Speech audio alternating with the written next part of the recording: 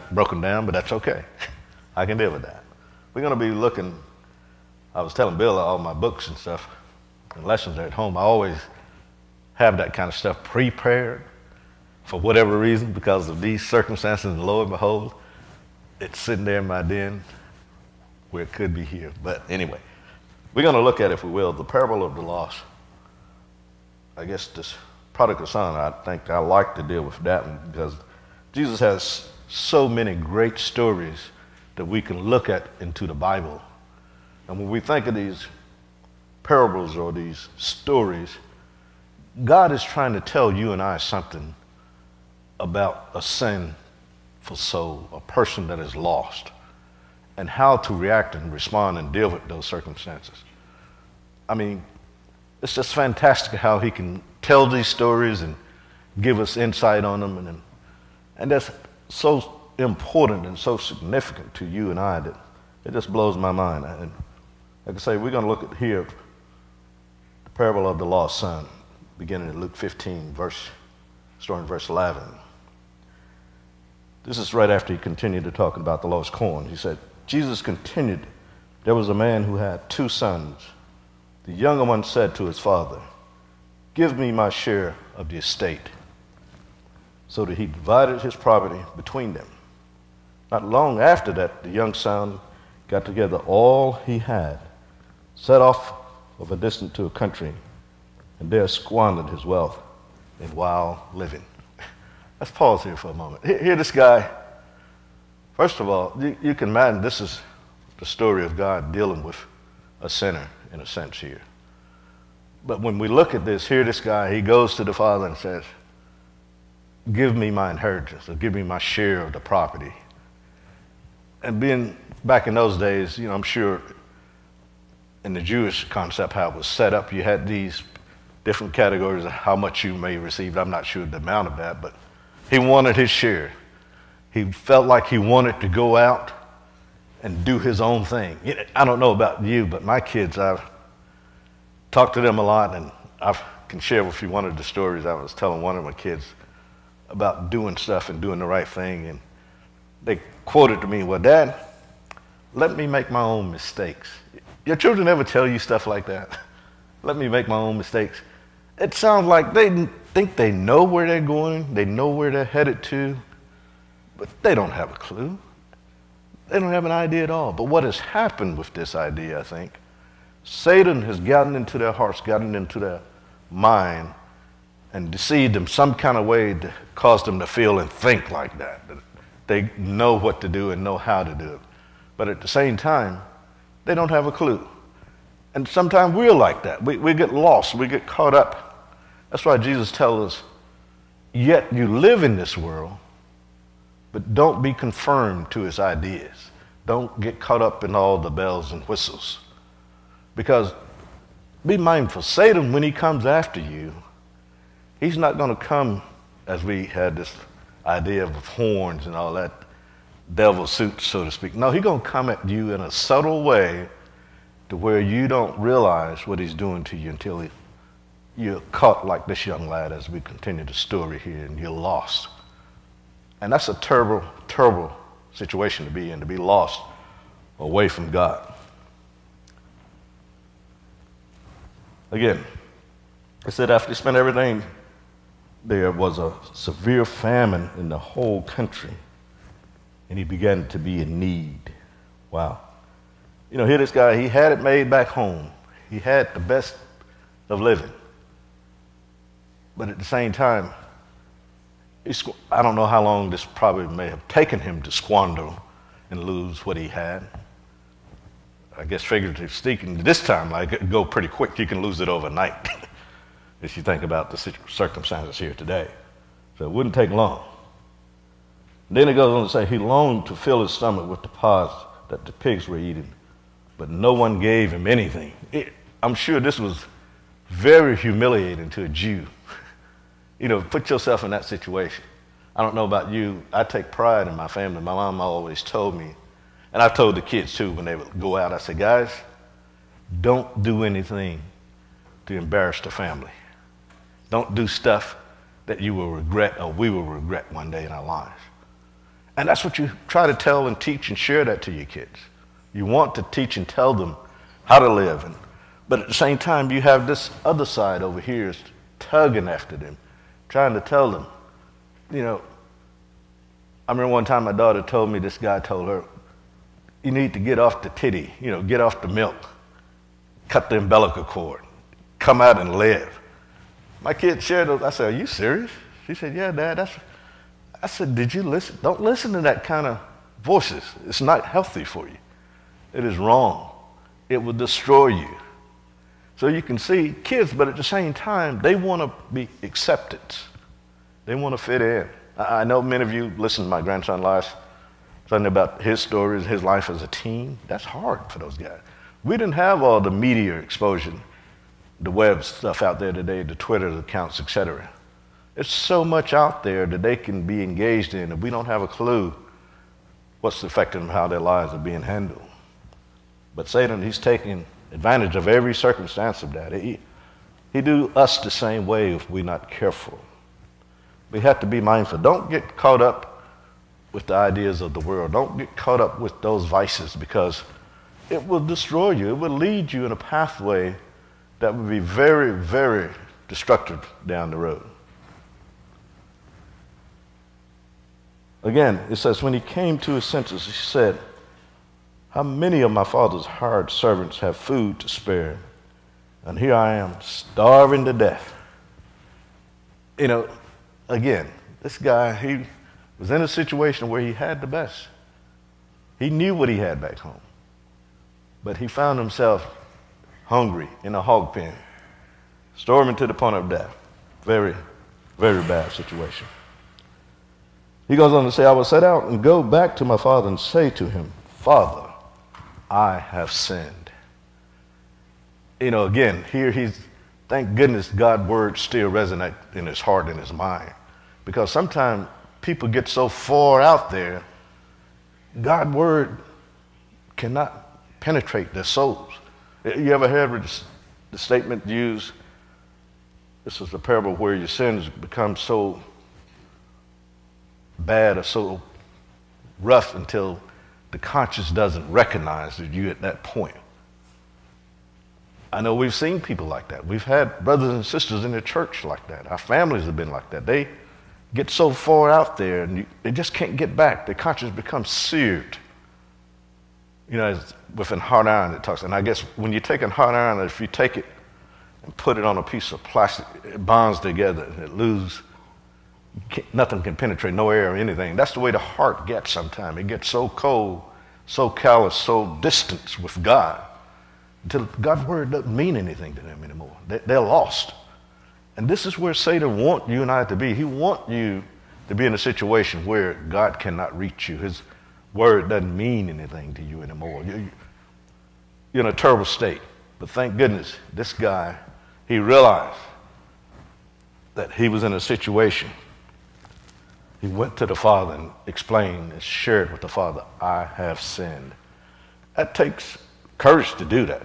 It takes an honest person, a genuine person.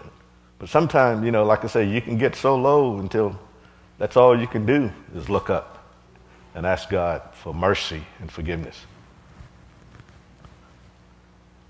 And as he said, I not only sinned against the Father, but I've sinned against heaven and against you. I'm no longer worthy to be called your son. Make me like one of your hired servants. Again, you can see the attitude is beginning to unfold. He's beginning to get the idea of reconciling, getting things back right with God so he can be there. He can do the right thing. And I'm so humbled to read this lesson to you and share it with you. And that's what we have to keep encouraging our family members and our loved ones when they get this way. Again, he said, so he got up and went to his father. But while he was still a long way off, his father saw him and was filled with compassion for him. He ran to his son, threw his arms around him, and kissed him. And I can just see that picture as you think of the Jewish custom, how we talk about saluting one another with a holy kiss. I can just see all the hugging and embracing going on here between the son and the father.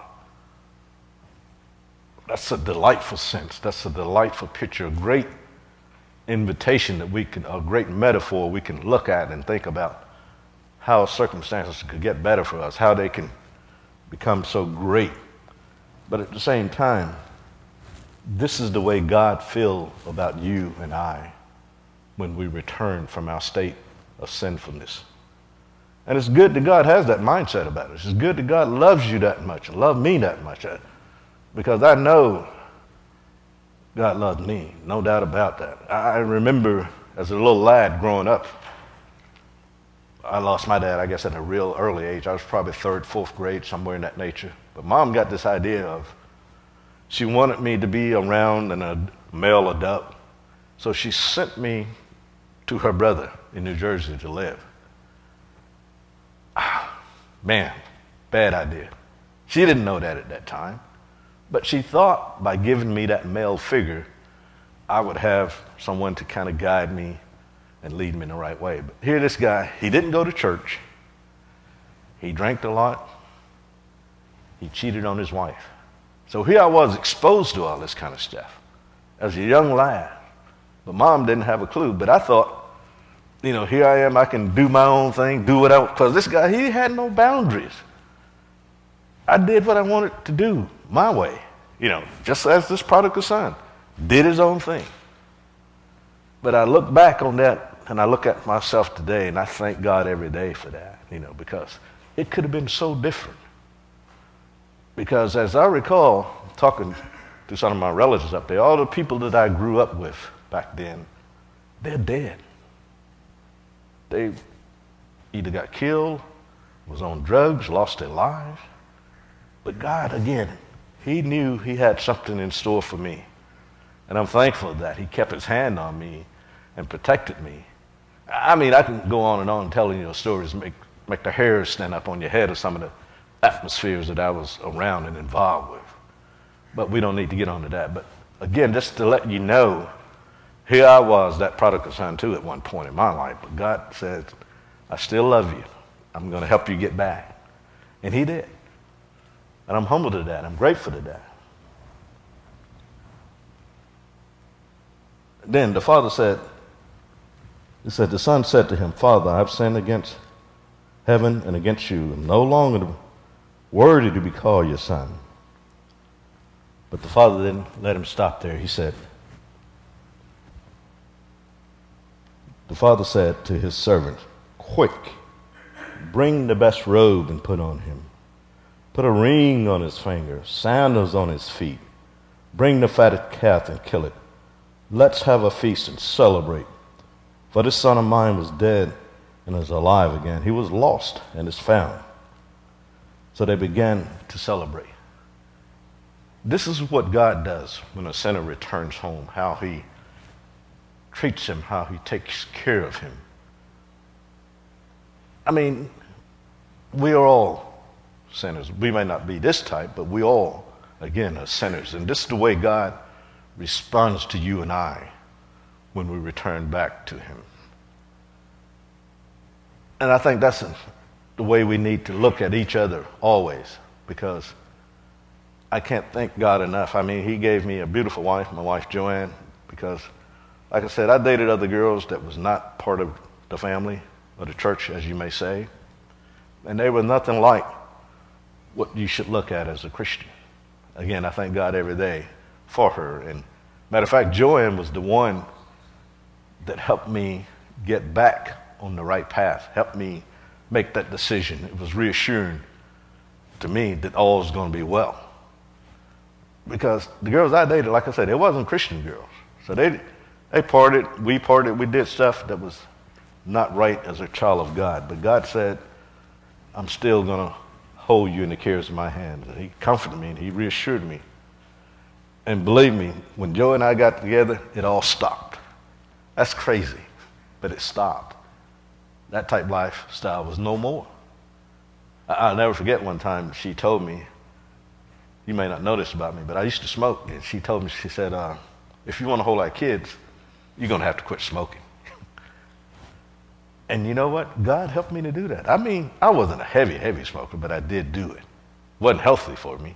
But she had enough sense to say, you're not going to destroy our kids with your cigarette smoke. I'm thankful that I listened to that.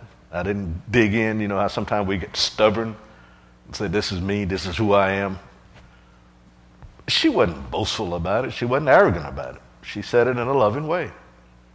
And again, I thank God every day for helping me to lay that habit down. You know, don't get me, I'm not beating up on smokers in here. Trust me, I'm talking about me, me only. So don't think I'm out here pointing fingers at someone, because that's not my agenda here today at all. Again, thank God so much for loving me and caring about me and helping me, and thank Joanne likewise. And see what, give you another story about Joanne and I. My brother, see, our family back in our neighborhood, we don't have the relationship today in neighborhoods like we had back then, but like her sister went to college with my brother at Southwestern. This is in Terrell, Texas. Likewise, her brothers used to come to our house and stuff, and they played with each other. So I knew those guys before I even knew Joanne. And so I knew I had always told myself that I wanted to marry a Christian girl. Again, God, see, that goes to show you, if you keep focused and stay in that plan, stay in that cycle, God will put you in where you need to be in your life. And he blessed me with her. And coming up this August, we will have been married 43 years. Can you imagine? That's unbelievable. I'm proud of it. I'm grateful of that. But again, he gave me a Christian lady, a woman that I needed in my life, and I'm so thankful for that. As we go on and continue the story, as the father told him to bring all his accolades out to help celebrate the son bringing home, here we go with another part of this story, which we all need to be careful about. Beginning at verse 28 there, it says, the older brother became angry and refused to go in. Can you imagine? Why would you get mad with your brother coming home? He was lost. He was eating with the swine. He was hungry. No clothing. He was destitute. But this is what happens sometimes. You know, we miss the mark, or we can be at home and be lost. You know, like when you come to church, I don't know about you, but the writer also tells us, I believe there in Matthew, what God tells you and I about having your heart right with God, or your mindset before you come to worship or before you give your offering. He said, if you have a fault against your brother or your sister, you go to that brother. You reconcile whatever that grievance is, whatever that difference is, before you make your offering. Because if not, your offering is not acceptable. Your heart is not right with God. He don't want you may think, well, I'm giving this, I'm doing this, all this servant work. But if your attitude and your mind is not right, it's not acceptable. Not me, God is saying these words. So keep that in mind when you get mad about little things or something. I don't know how many of you was here Wednesday night on Bill's lesson on about, you know, how we treat each other, right, Bill, if I'm not mistaken? Think about that idea. If you didn't hear it, go back to the website and listen to it. You can hear some great things there, what we need to do and how we ought to be. Let your opinion be your own opinion, even though sometimes we're not going to always agree 100%. Nobody's going to agree 100% all the time. We can agree and disagree and still love one another, can't we? And that's the way it should be as a family of God. But going on back to the older brother, he says, but he answered his father, look, all these years I've been slaving for you and never disobeyed your orders. Again, this guy, apparently he is really upset. He's frustrated with what's going on. And he goes on to say, yet you never gave me even a young goat so I could celebrate with my friends. But when this son, not my brother, when this son, you can see the anger in his heart. He don't even recognize him as his brother. He said, he squandered your property with prostitutes, and then comes home and you kill the fatted calf for him. Wow, what a loss. What a bad attitude to have for your brother. Could he not been grateful that his brother could have been killed maybe? You know, do you feel sorry or have compassion for a lost sinner out there? I know sometimes if you're not fully engaged or aware as this son was here, we don't get the full accolade. We don't understand the whole picture of that. But still, at some time, I knew as I grew up as a lad, I would see brothers and sisters come forth and they would make a confession. And some of the people there, they didn't love them. They didn't embrace them. They didn't give them the support they needed. And see, Satan just loved this kind of stuff. He loves to see us beat up on each other, destroy one another. That's not what we're supposed to be about. How are we going to show the world that we love one another and we're children of God if this is the mindset we have? Even our feuds in the church about small subject matters. Sometimes we get frustrated and we do stuff that is not Christian-like. Our attitudes is not all that favorable. Don't give Satan a foothold. Don't let him get the best of you, because that's his objective. I know sometimes we forget and remember the words that have been said. Satan is like a roaring lion seeking those who he may devour. And believe me, Satan is real, people. He don't come out always as a lion. He don't come out always as the devil, we may say, with horns on. He's coming with you in conniving, scheming ways so how he can destroy you. That's his objective. And you give him that opportunity, he'll do it. And I'm encouraging you, don't let him get a foothold on you. Please don't let him do that. Yeah, we're going to get disappointed. Yes, we're going to be heartbroken at times. People are going to let us down. But that's okay. Life goes on. The most important thing is continue serving God and doing his will. Pray, asking God to give you strength in your heart so you can deal with whatever deficiencies may be going on with your life with another individual in the body here. Because believe me, we can be lost right here at home. Don't deceive yourselves. Don't get so caught up thinking that you have arrived. We've not. Each and every day, we have to keep striving. We have to keep building, trying to get where we need to be with God. Because I don't think anybody here can say they got it all together. If you do think that, we need to talk. I'd like to talk with you a little bit if you think you have already arrived there. The son goes on to say, he says, "My son," the father said, "you are always with me, and everything I have is yours. But we had to celebrate and be glad because this brother of yours was dead and is alive again. He was lost and is found." What an awesome story that is. What a humbling story that is.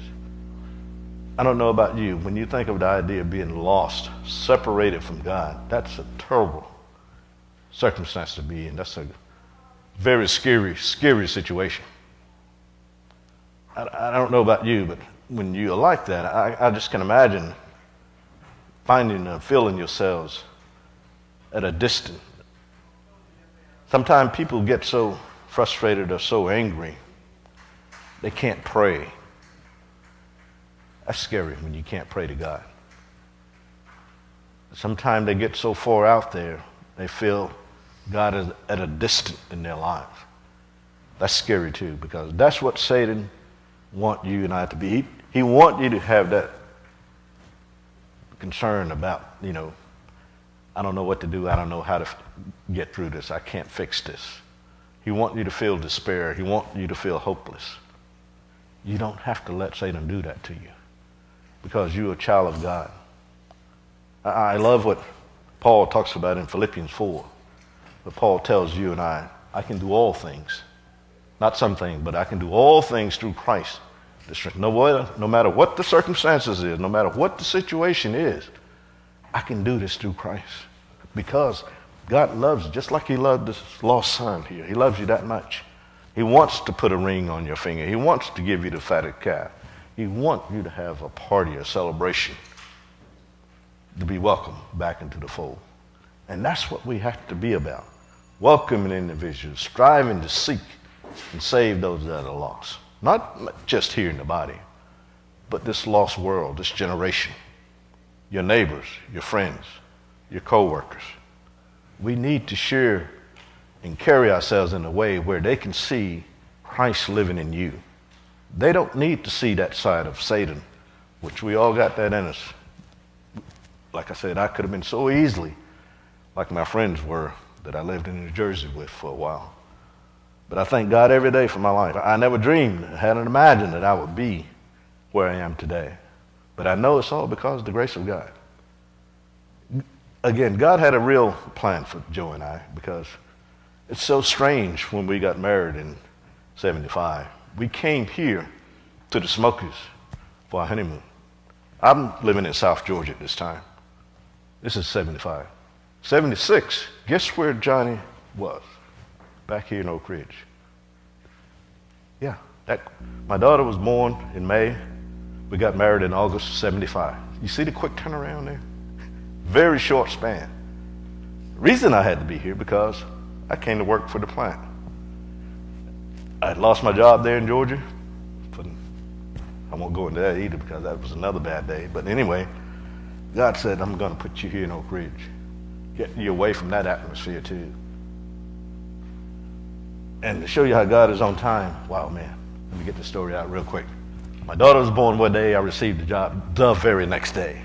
God is an on-time God. He's not this God that out here is a myth you don't know nothing about. He's going to be there. He's going to take care of you. Again, I hope that I've said words to you that will lift your spirit and guide you closer to God. I hate that I had to do this on a short term, but again, that's what I do sometime, and I thank God for helping me to do this. And I pray that you will continue to grow in Christ and be strong each and every day. Thank you.